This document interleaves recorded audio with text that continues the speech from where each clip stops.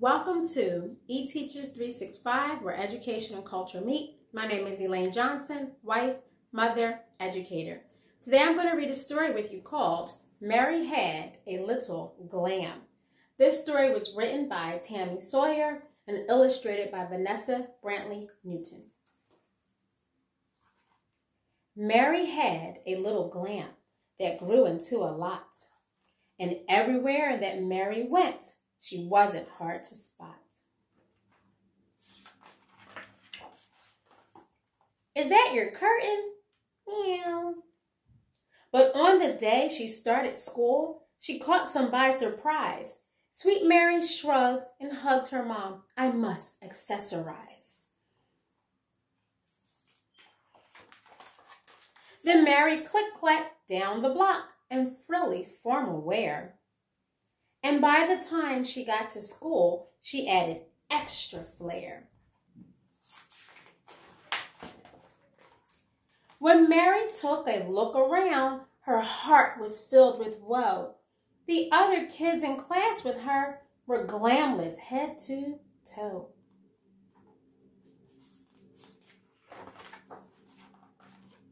So Mary offered fashion tips, more pink, more beads, more shine.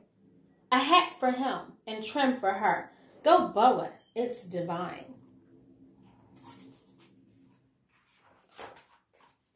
Soon Mary brought out glitz and glam in everyone she met. The students, teacher, principal, and Clark, the classroom pet.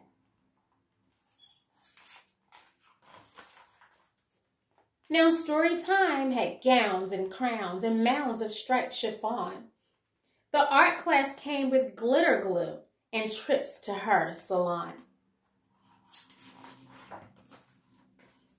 The Mary amped up music class with pomp and circumstance.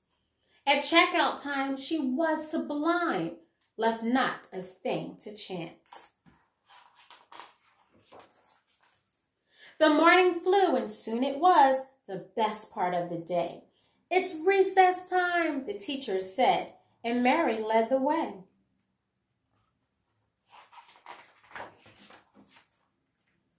But all came to a sudden stop. Each kid surveyed the scene. We're clearly dressed all wrong for this. Boo-hoo, the 17.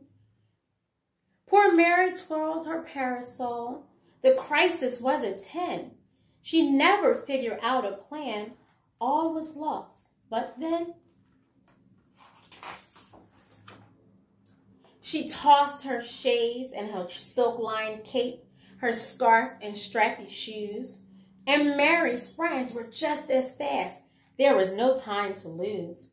The class raced for the jungle gym, the spiral slide and swings.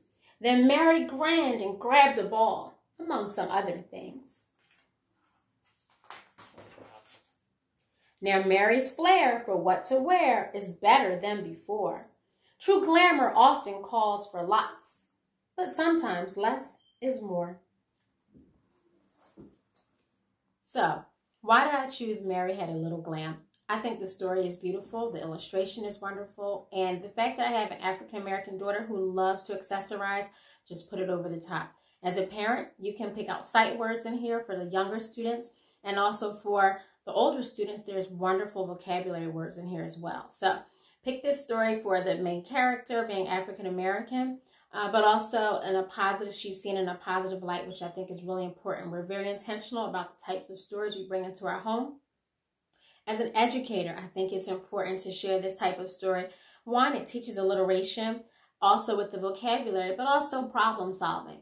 For example, towards the middle end of the story, when they had to go out for recess, they weren't sure what to do. She was a little frustrated, but she didn't slam doors and she didn't get upset. She figured out a solution and she moved on. I think it's important to show stories where an African-American main character is also a problem solver in a graceful way. Have you ever been disappointed? You can ask your students questions like that.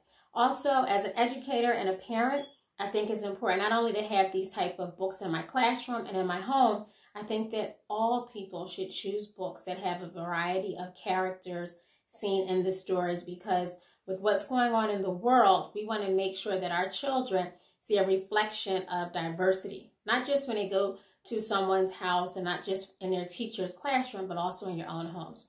So I hope you enjoy these little tidbits from eTeachers 365, where education and culture meet. Thank you.